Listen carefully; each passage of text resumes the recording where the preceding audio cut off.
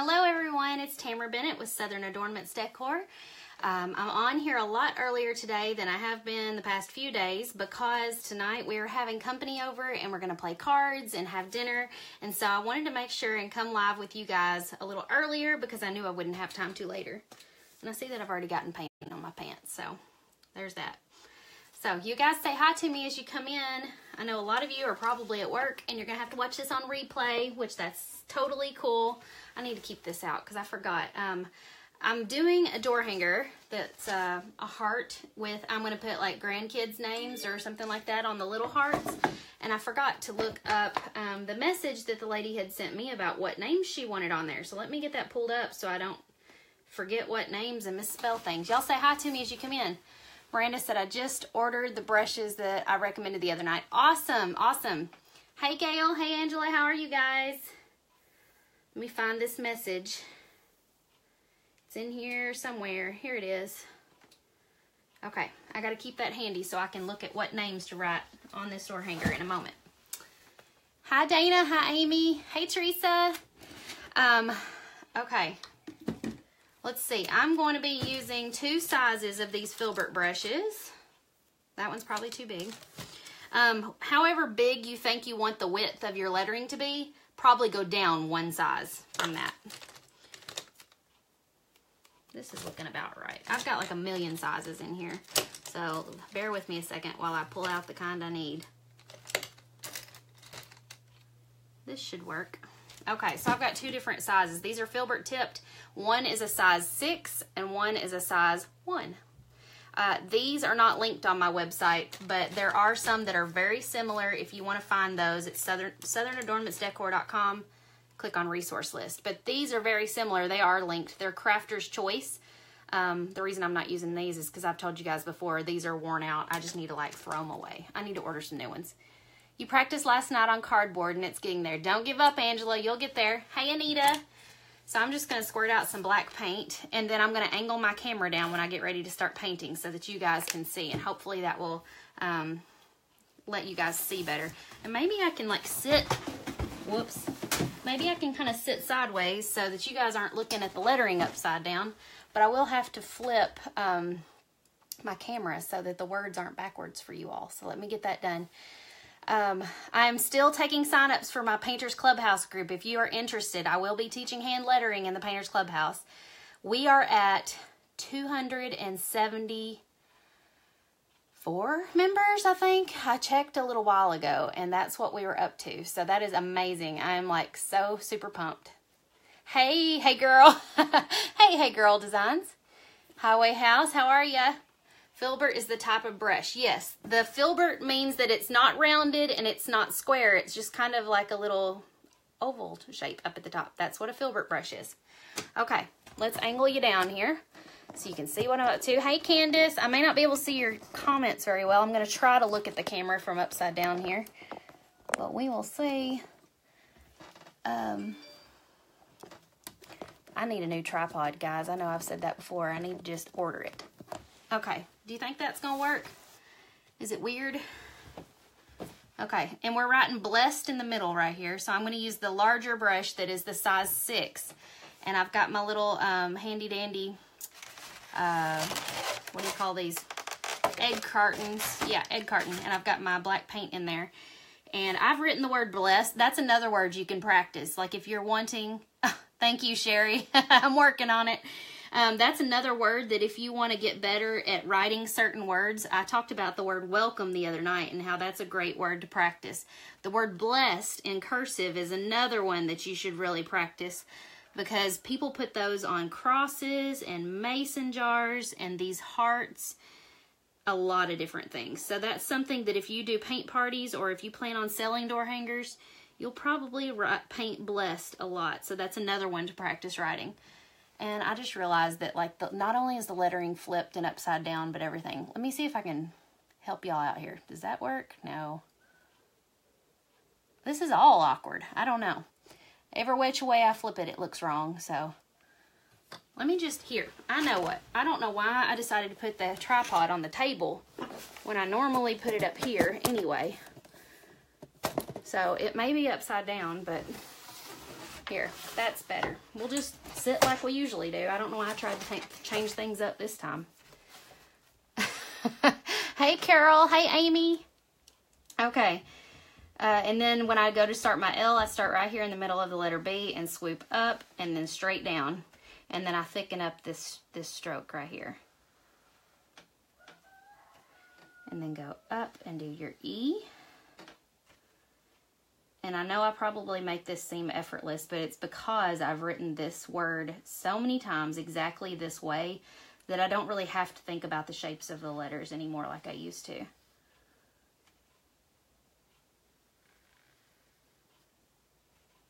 So if you're interested in the Painters Clubhouse and you haven't joined yet, you've only got 3 days after today left. Wait, is it 3 days? No, 4 days. You've got until Monday to sign up. If you want the link, comment me, and it will send you a direct message to sign up.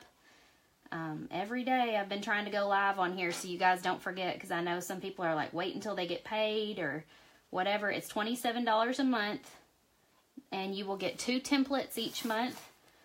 For door hangers, and I'm so proud of the women in our group. There are several of them that have started cutting door hangers for themselves for the very first time, and they've been posting the pictures of how it's turned out, and they are just doing awesome. So you'll be getting 2 door hanger templates each month, and we will be teaching you, we'll give you 2 tutorials to go along with those. The first tutorial is going to be next Monday, April the 9th, so that's why the group is closing on that day. So if you want to be notified, type me in the comments and it will send you a link. Okay, so I've got blessed all written out here. And then, let me drop that in the water. I'm going to switch to the size 1. It's much, much skinnier. You really have no idea. Thank you for doing this. I don't know. I misunderstood what you said. Howie House Custom said, did you already do a jigsaw tutorial? Not yet. I've got to get my husband to videotape me doing it, and he's not home during the day. He goes to school up at the college, and so I need to wait till, and maybe this weekend we can do it, because we'll have to like do it during the day when you guys can see, because I don't have an indoor space to do this. Okay, the names I'm supposed to put on here. Let me look at my notes. Where did it go? Yeah, oh, here we are. Kane is 1, K-A-N-E. So with this little bitty brush, I'm just going to do regular print and do a K, and it allows you to write much skinnier so that you can fit long names and stuff like that on these little hearts. Because if I used that other big brush, it would have been big and chunky and wouldn't be nice and small and neat like this. To me, these little bitty brushes, like this filbert tip that's a size 1, almost write like a pencil or a paint pen. Like, that's about the size of the lettering. Okay, the next name is Grady. I'm also going to add some accents to this when we're done, so it's not so flat. Like, I'll add some black outlines and things. I apologize if I'm missing any of your questions. Melanie, it's kind of a combination between a flat tip and a round. It's called a filbert tip. Can you see that? It's kind of rounded. It's hard to show you on camera, but it's called a filbert. F-I-L-B-E-R-T. I had to really think about that. It's hard to spell and then spell a name also on here and not misspell something. But this, to me, is the easiest type of lettering to do because these little brushes do such a good job. Okay, Ada is the next one, if I'm saying her name correctly.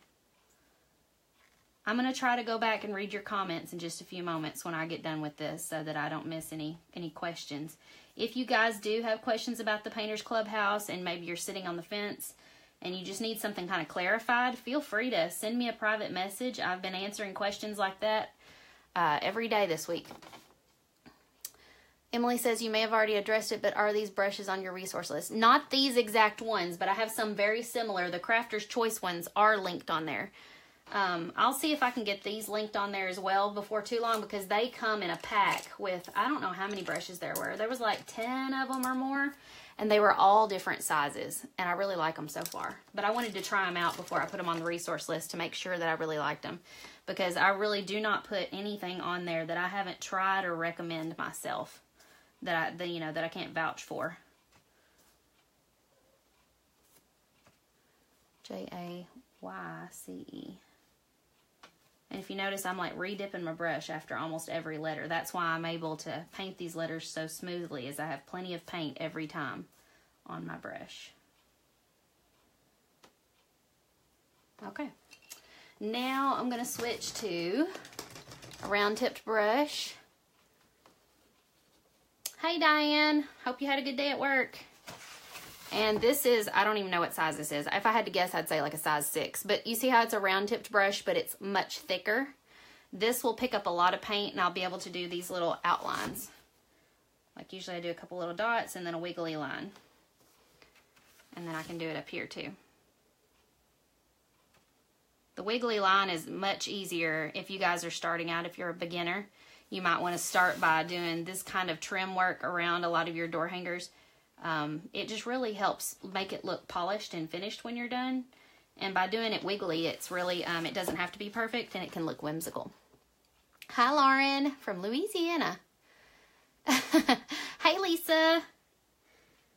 And so I'm doing the same wiggly line around the edge of these hearts, because whenever I did the stenciling around the edge of the hearts, if you look real closely, that stenciling is not perfect. Like, look at the edge of that heart right there. So when I do these wiggly lines, you won't even notice all of that. And this polka dot kind of went over the edge. So all of these little accents and wiggly lines distract from any little imperfections in the design. My kids are getting rowdy in there, it sounds like. I just finished making a low-carb cheesecake. I hope it turns out well. It's got like cream cheese and heavy whipping cream and sugar-free white chocolate jello mix. The recipe called for pudding mix. The recipe called for sugar-free lemon jello, but we couldn't find any of that at Walmart. So I went with plan B and got white chocolate pudding, which I think is probably going to be better tasting anyways. Okay, so I've got all the accents on here, and all it needs is a bow. There you have it. Angela, no, I don't homeschool. They're on spring break right now. Let me adjust this back up for you guys. Okay, let me go back. You need that recipe. Well, Janet, if you look it up on Pinterest, just type in low-carb lemon cheesecake. And I used the recipe exactly as it called for, except instead of doing sugar-free lemon jello, I substituted sugar-free white chocolate pudding. So I'll let you know how it turns out. Becky says, how do you determine which brush for which job? Filbert versus round. Let me show you this one down here. This lettering right here, the name, when I feel like I have to be more precise with the cursive, if it's going to be, like I couldn't use that big filbert brush to do this lettering because it would have been too chunky and it wouldn't have been delicate looking. So if I want it to be delicate looking and kind of thinner brush strokes, I choose a round brush. If I want it to be a little thicker, like I did with this Blessed, I use the filbert brush. If I and I can do this type of lettering with the round tipped brush if I wanted to. I feel like I have a little bit more control with the filbert brush, because if you've noticed, the round tipped brushes, the bristle length is longer, and so sometimes you have less control over the strokes you're making. Thank you, Carol. But if you're using one of these little filbert tipped brushes, like the length of the bristles is not as long and they're a little bit less bendy, and so when you're making your brush strokes, you'll have more control over where you're putting the paint. I hope that makes sense. I try to word things sometimes or describe it and it doesn't make sense. Type of paints. All of the paints I use are this Apple Barrel brand that you can get at Walmart, and I like the matte acrylic paint. I always spray all of my door hangers with a clear coat sealer whenever I'm done. I use Rust-Oleum lacquer. I believe it is linked on the resource list, but I'm not sure. Sherry, would you mind showing us the back of the fawn? You wanted to, oh, I don't think that one has the, oh, it does have the stamp on it. There's my stamp. I got it at Zazzle.com, Z-A-Z-Z-L-E.com. I just designed it myself, like in a publishing program. Like I designed all the lettering myself and just saved it as a JPEG and uploaded it to Zazzle and created it. The only problem is the stamp is huge. Like, look at it compared to the size of my face. That thing is huge. So the problem we found is we had to special order a stamp pad, because this is the stamp pad that came with it. So you can imagine how many times I had to blot that ink all over it to do every stamp. So let me show you something else. Walmart.com had this to order, and it's a ginormous stamp pad. So if you get one of these great big stamps, I believe this stamp is like 4 inches by 5 inches or something. If you get one of these, you're going to have to custom order a ginormous stamp pad. So keep that in mind. Thank you, Renee. See you later. Okay, let me scroll back because I'm sure I missed some questions earlier when I was painting. Everybody's saying hi. Let me go down. I scrolled a little too fast. Are you already doing a jigsaw tutorial? I think I said that. We're going to try to get that jigsaw tutorial recorded this weekend so it will be ready for everybody. How do you keep a thick line? My always seems paint to run out of the brush. I keep redipping after like every letter. Oops. Ashley said I made that cutout with the heart, but it doesn't look as good. You're going to just keep trying, girl. You need to get it ready before Mother's Day. That's right. Will the tutorials be available if not live? Yes. Everything will be available. Like if we put a tutorial on the Facebook page, eventually it will be moved over to the website for you guys to access months and months later. Somebody said, what kind of wood do I use? This type of wood is called MDF. It's really hard, really smooth, and really dense. And it's a little heavier than like the plywood underlayment. On my resource list, I have plywood underlayment linked on there because if you're jigsawing and cutting your own, that plywood underlayment's cheaper than MDF. But if you want to spend a little bit more, this MDF cuts like butter. But it's hard to find. If you have a Home Depot in your area, I believe they have 1/4 inch MDF. Now this one's been laser cut. That's why it's black on the edge. But I've been told by all the girls that 1/4 inch MDF cuts like butter. It's awesome. And it's less sanding too and less splintering. But if you want to save a little money and you can find it, the 1/4 inch plywood underlayment at Lowe's is what I use. Or what I've used for years when I was jigsawing. What does your shirt say? Bless your pea-picking heart. That's what it says. You may have already addressed these brush. Oh yeah, I already answered that. Do you ever thin your paint out? No, I don't. I only ever I only ever do if it seems really thick, but I've never gotten paint like this from Walmart that was thick. I've gotten it before where it was really super thin and it was ridiculously thin, so I've had to throw it out before. That's frustrating, but it seems to happen if the paint gets really hot, like in my car or something. What type of paint? I already answered that. Do I homeschool? No. Libby says, do paint club members receive a discount on blank door hangers and stencils for those members who don't cut their own? Okay. Right now, Libby, we are not offering any discounts on stencils that have been cut by me and mailed by me. And the reason for that is because it takes forever for me to cut even just one stencil on my Cricut. And so if I started offering discounts for the stencils, I would suddenly be doing nothing but cutting stencils all day, every day. So no, I actually encourage you, if you don't, and you know what, like, the stencils that I sell, the biggest full-size stencils like these, let me hold one up for comparison. These biggest full-size stencils can be used 1,000 bajillion times, and they're $25. That's shipping included. I feel like they're worth that, but if you plan on buying a bunch of stencils in your future, just buy a Cricut, honestly. You can get a Cricut for $200. Which is also equal to buying, 8 of these stencils? So you might as well buy the Cricut and learn how to cut them yourself. Because then you could cut endless amounts. You could even start selling the stencils yourself if you wanted to. But yes, we do offer a discount on the cutout, the blank cutouts that are for that current month. Not on just any blank cutouts, but on the ones that we're going to be painting that month. If you wanted to order the birdhouse we're going to be painting, you could pay $22. That includes shipping. If you wanted the birdhouse and the bicycle that we're going to be painting in April, you can pay $35 and you will get both shipped to you. That includes shipping. So each month you will have the option to buy the blank cutouts at an additional cost. $22 for one, $35 for both. Melissa, I'm from Benton, Kentucky. Let's see. Would you mind? Oh, I already answered that. Do you have a Cricut to use the do you have to have a Cricut to use the free patterns? Only if you're cutting stencils.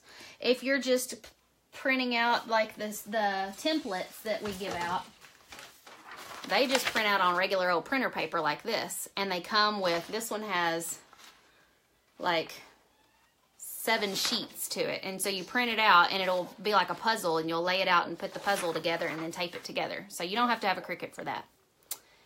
Let's see. It is a big stamp. Hey, Michelle, I just now saw your comment.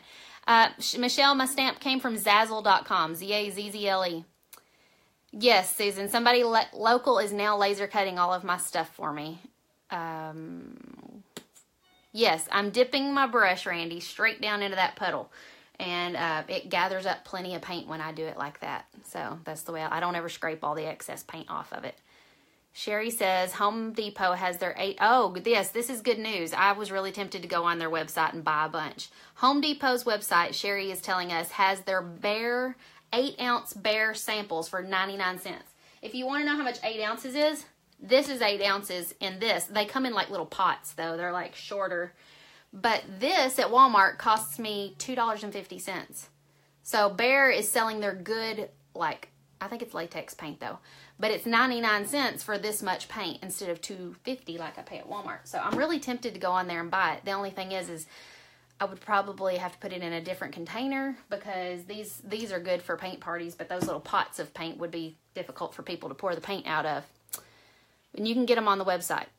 Home Depot, Teresa says Home Depot has the 1/4 inch MDF in 2 foot by 2 foot pieces. They only carry, okay, so you have to buy them in smaller sizes. That's the thing too, is I like buying the plywood underlayment in 8 foot by 4 foot sheets. And so I can get like 12 door hangers out of a big sheet like that. And it's a lot more cost effective, because those big sheets are about $14.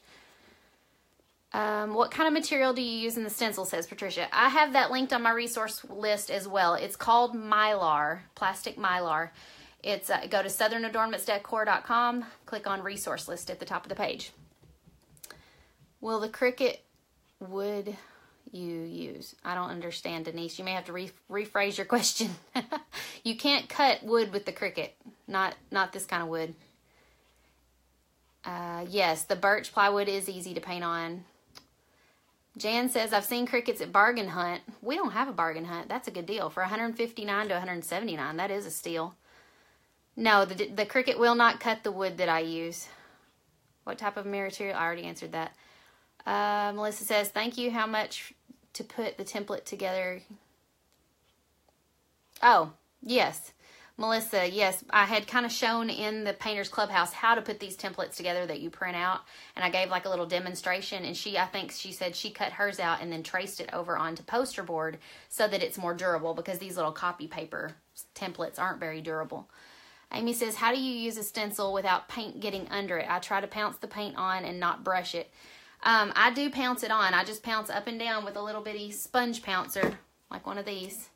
And, you know, just make sure you do it like in thin coats. Like like I always scrape the excess off the end of my sponge pouncer. And I actually, this morning, when I did the stencil for the chevron on this, recorded myself doing it in like a little 8-minute video showing how to use the stencil and in the best way to not get paint underneath the stencil. So if you're in the Clubhouse, that video is going to be coming your way very soon, because I recorded that just this morning. Teresa said, I just ordered a bunch of the samples. I guess she means from Home Depot. Menards has 1/4 inch MDF. Awesome. We don't have a Menards around here.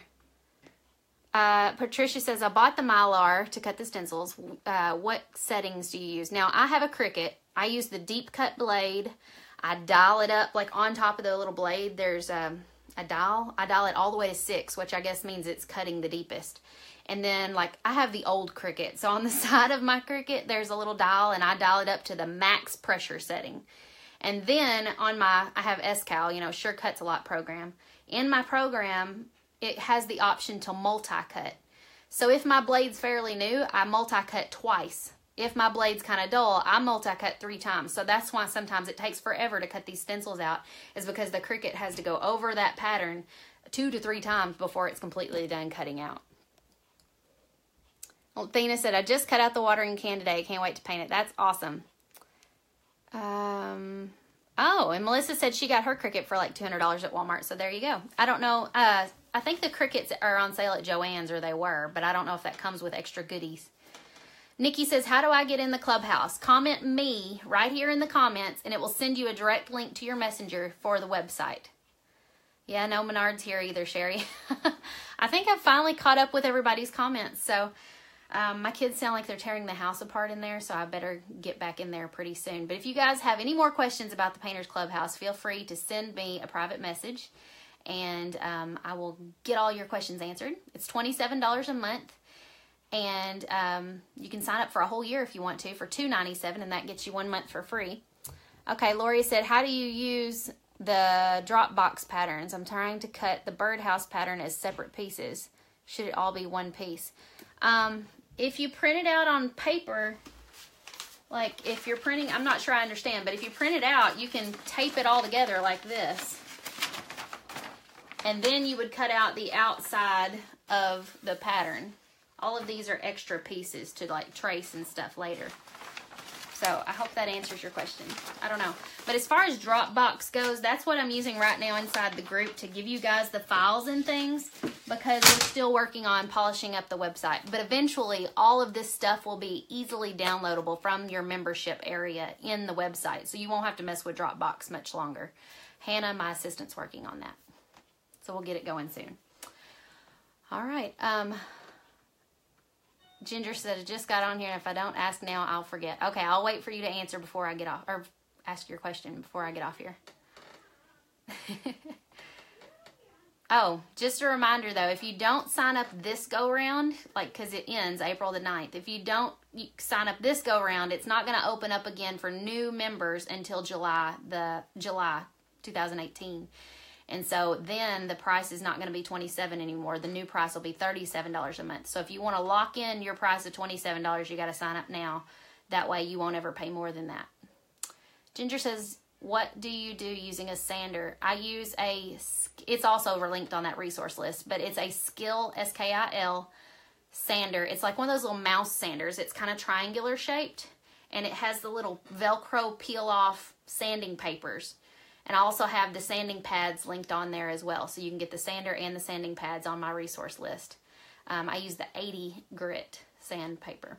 So whenever I do my jigsaw tutorial, I do plan on like showing you how to sand them as well. That will be part of the tutorial. So fingers crossed, hopefully it doesn't snow this weekend because Kentucky weather's crazy. And we can get that jigsaw tutorial recorded for you this weekend. All right, well, you guys have a wonderful Thursday evening. We're going to play cards and have friends over tonight since it's spring break. And I will see you guys again tomorrow. Oh, wait. Letitia says, do you prime? No, I never prime anything. Unless I'm painting with like a bright yellow color in one of these paints. There is a bright yellow in Apple Barrel. I don't have it sitting up here. I will paint white behind that bright yellow, so it will be bright. Otherwise, you'll be able to see the wood grain behind it. Where are the patterns for the birdhouse and the bicycle? Lisa, they are linked in a pinned post at the top of the group. If you're on your mobile phone, it's kind of hard to see the pinned post. So at the very top of the group page, look for the words View Pinned Post and click that, and it will bring up that post. Thank you, guys. Bye-bye.